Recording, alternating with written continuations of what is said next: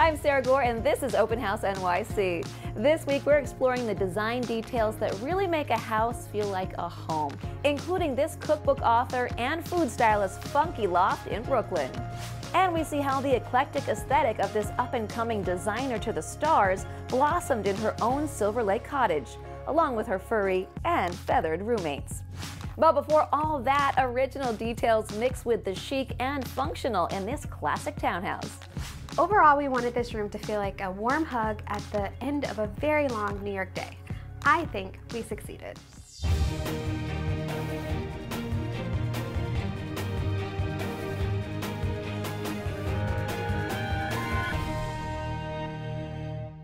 Welcome to Open House NYC, everyone. We have got some great homes this week, but before we get touring, let me just tell you about this luxurious townhouse I am in right now. Located on the Upper East Side, it was built in the late 1800s in the colonial revival style, but has since been impeccably renovated for today's living. The result is a light-filled entertainer's dream home, filled with timeless luxury, modern convenience, and show-stopping decor. The ground floor features a modern kitchen with seamless access to the garden, one of 3 outdoor areas. The parlor level is warm and inviting with a living area and a library. And we can't forget about this deliciously decadent full-floor primary bedroom suite, one of 5 bedrooms in this well over 5,000 square foot home. Let's get started in Prospect Heights, Brooklyn with interior designer Eneia White. She blended the original details of this classic townhouse with stylish contemporary decor. The result is comfortable, inviting, and chic every step of the way. Take a look.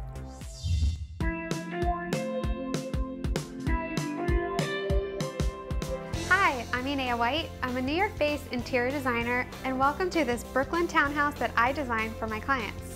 This home was filled with original detail and charm, so we didn't want to disrupt any of that. But we did want to make it feel fresh with color and modern silhouettes. So let's take a look at the results. Welcome to the main living area. This is the first thing you see when you enter the home. Casual elegance was the name of the game here. A bit of uptown and a lot of Brooklyn. The main colors in this area rug are variations of creams, grays, and blues. You can find gray in these 2 oversized coffee tables and our leather buckle chairs, and dark blue in this custom-built wall unit. This home has huge bay windows, and this opportunity allowed us to install a day bed in what would otherwise be a waste of space. But the star of the show is definitely the chandelier. It's the perfect punctuation to this Brooklyn living room remix. For this dining area, we wanted to create a haven for hosting and entertaining. The original chevron floors provide a direct link to the rest of the space, while the cloud wallpaper delineates it and makes it feel unique. We designed this dramatic bar unit to really get the party started. It's the perfect place to pour another round for your friends. On the opposite wall, we hung large-scale art framed by these contemporary sconces. Now let's take a look at what we did upstairs. In a past life, this might have been a closet, but we converted this extra bedroom into a nursery. We brought in this custom molding for visual interest, but left a large area for artwork, which in this case is actually a piece of framed wallpaper with the tiger and jungle theme. It reminds me of an illustration in a children's book. And to keep the theme of animals going, we also brought in a large stuffed alpaca and elephant. It's so important for nurseries to be fun, visually stimulating, yet also functional. Now, let's go see the main bedroom. This room captures tons of natural sunlight with our bay windows and our walkout patio door. The lavender walls cast a beautiful glow that makes everyone look good. And we shook things up a bit with a few shades darker on our closet doors. We really opted for a bit of classic and traditional charm with our applied molding design behind our custom nightstands and our custom headboards. One of my favorite components of this main bedroom, the custom window draperies. Fun fact, every single drapery panel is a different length, which is a subtle nod to the eccentric character of New York. Space is at a premium, So what we did here was we capitalized on a funky niche that had no purpose, and we turned it into our very own customized shoe storage closet. Lucky for us, our client loves shoes. Overall, we wanted this room to feel like a warm hug at the end of a very long New York day. I think we succeeded.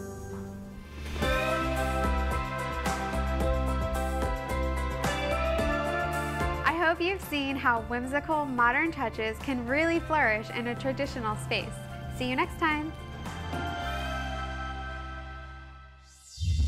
We're going to take a quick break, but when we come back, we are with interior designer Francesca Grace. We'll see you in just a few.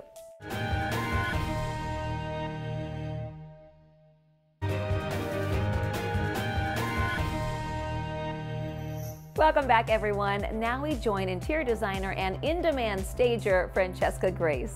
Her own classic Silver Lake cottage is a fun, maximalist melange of vintage glamour, art deco, color, and farm animals. See what I mean?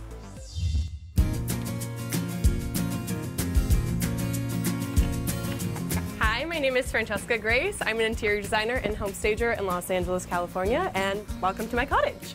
This is Schnitzel and this is Pat. I have 3 others in the backyard and they are my little farmstead in Los Angeles. These 2 girls are gonna stay outside and I'm gonna take you in and start the tour.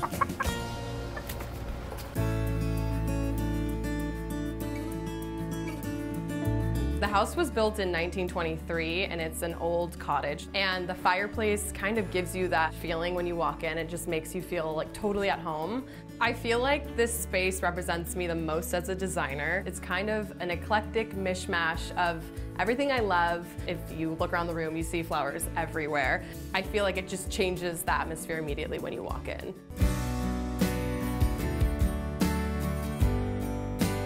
I grew up eating a lot because my family's from Italy. We kind of have a tradition of eating at a round table because then everyone can see each other and feel inclusive. I'm obsessed with pink flowers. They're basically in every corner of this room. The carousel lamp was a really special find that I was nervous about placing in here because it kind of looks like a nursery, but it worked perfectly. It's obviously nice to have a big table to eat at, but being Italian, you kind of have to start in the kitchen. So I'll let you digest this and we'll head over there.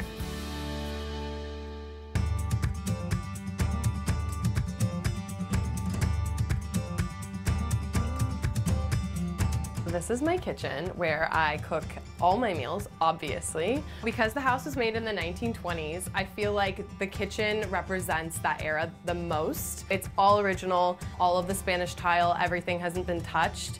So when you're in here and you're cooking in here, you kind of feel all the meals that have been made in this space. I really wanted it to kind of feel like an outdoor dining area, but inside the kitchen. So all of the wallpaper represents the foliage around the house and kind of just giving you that sunny Los Angeles feeling, but in like the Italian countryside. My favorite piece in the kitchen are these Art Deco lacquered red chairs that I got from Candid Home in Los Angeles. I love pops of red, and speaking of pops of red, I'm gonna take you guys to the guest bedroom.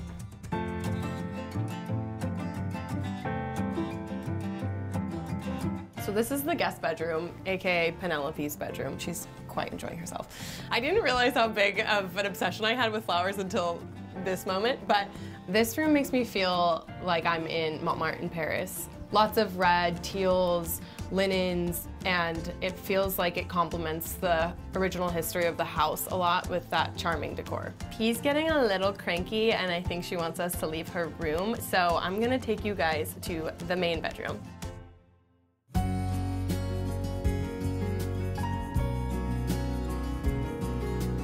I love this room. I think that it has the most incredible light coming from the French doors. The mural on the wall represents a powerful woman and she has a crane on her, which kind of leads you into the wallpaper behind the bed.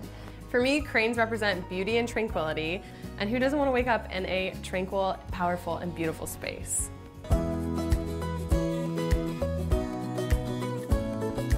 This space makes me feel like a Disney princess. Everything's like a little funky and chaotic, but the happiest place you could ever sit at and eat.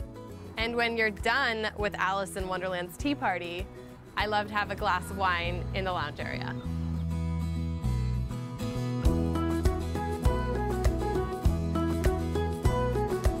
that's it for now. Thanks for coming by, and I hope you guys enjoyed my tour.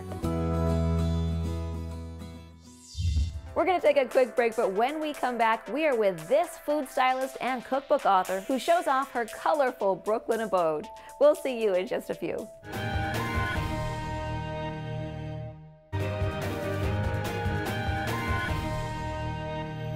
Welcome back. Now we join food stylist and author of the cookbook Colombiana, Mariana Velasquez, at her funky, stylish live-work loft in Williamsburg, Brooklyn. It's a colorful, fun space designed to inspire. See why.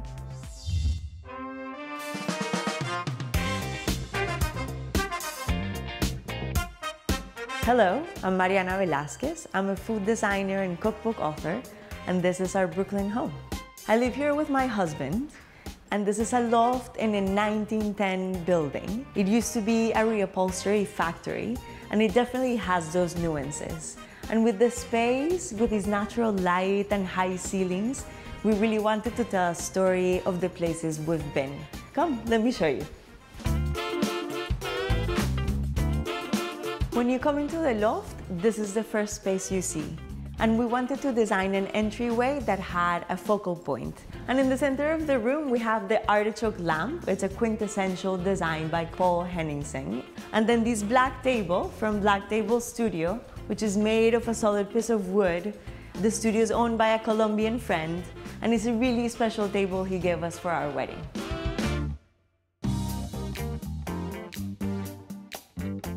And this is our living room, and it's where we spend most of our time when we're together. So during the past 4 years that we've lived in this space, we were looking for the perfect sofa. We wanted something with a lot of character, but that was also comfortable. We discovered this pink piece. It's leather, and it fit the space like a glove. We have these open shelves, and here you'll see my husband's Diego's beautiful pieces that he's collected from different movies he loves, comics, and then we have combined collections of books. And I think using intimate pieces that are imperfect and tell stories make good design because it's true, it's authentic, it's unique. And this apartment is not only our home, but it's also where I create most of my work.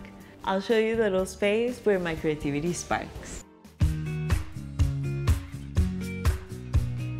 Behind me is our office, and color is a big source of inspiration.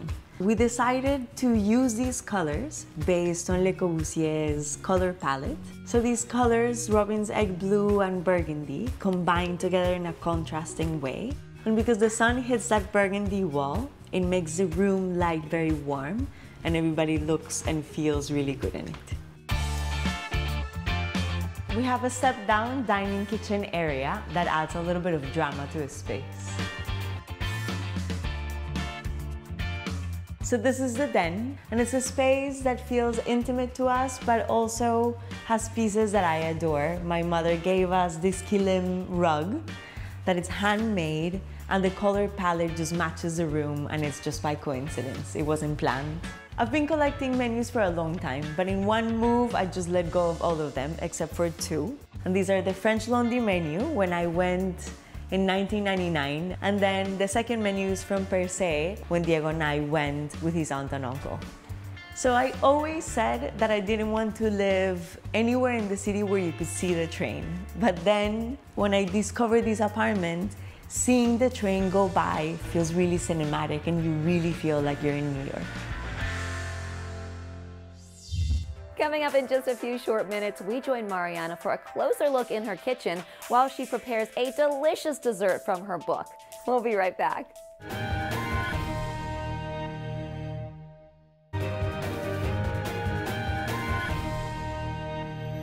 Welcome back, everyone. Now we rejoin Mariana Velasquez in her Brooklyn kitchen that she designed to her exact specifications.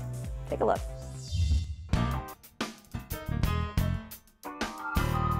So this is my kitchen, and today I'm going to show you one of my favorite Colombian desserts. The recipe has grated frozen yuca, and yuca is a root that has a lot of starch. It's also known as cassava.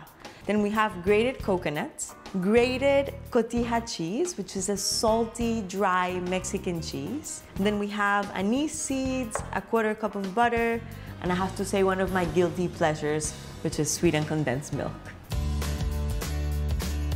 When we first moved into this apartment, the kitchen was just 2 electric burners and a microwave. And our landlord said, you can make anything in this kitchen. So we had the stove put in, another fridge, and kind of designed the space so that we could have an open cooking area. And these tables from Montpelier, Vermont, where I attended culinary school.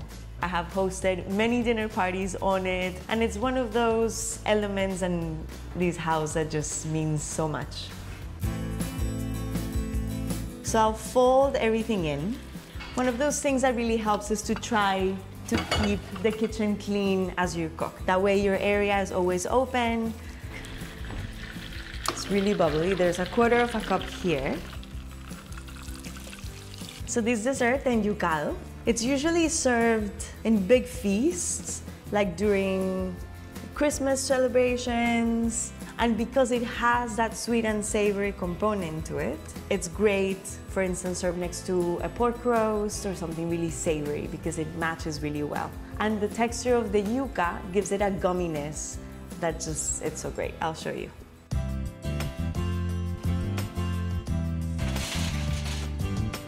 So this recipe is in my book, Colombiana, which we actually photographed in this very kitchen. I wrote Colombiana because after 22 years of living in the US and learning about cuisines from all over the world, I found that I needed to go back to my roots. And so I decided to sit down and start writing kind of a personal essay about how the food of where I grew up was such a big influence in my cooking and my style today. I understand that it really tells the story of how we entertain here at home, how we host, how we cook, and our philosophy around the ritual of the table.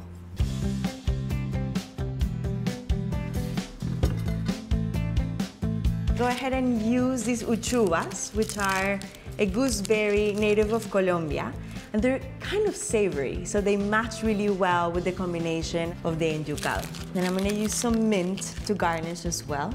And then I'm gonna use some powdered sugar. So the combination of being a food stylist and loving interior design comes from that profession of making a scene and making everything look beautiful to stay in people's memories forever.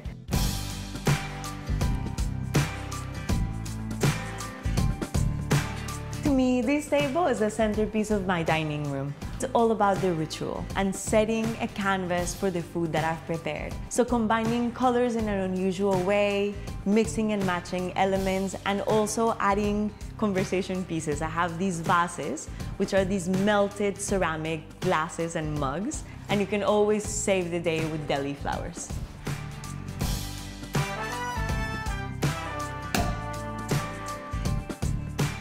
Thank you for joining me, and buen provecho.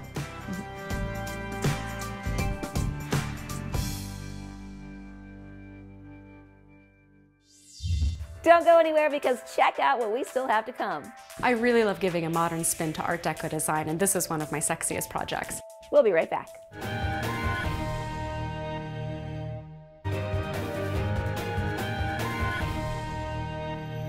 Welcome back, everyone. Now we check out this unique townhome in Hudson Square with interior designer PJ Steffen.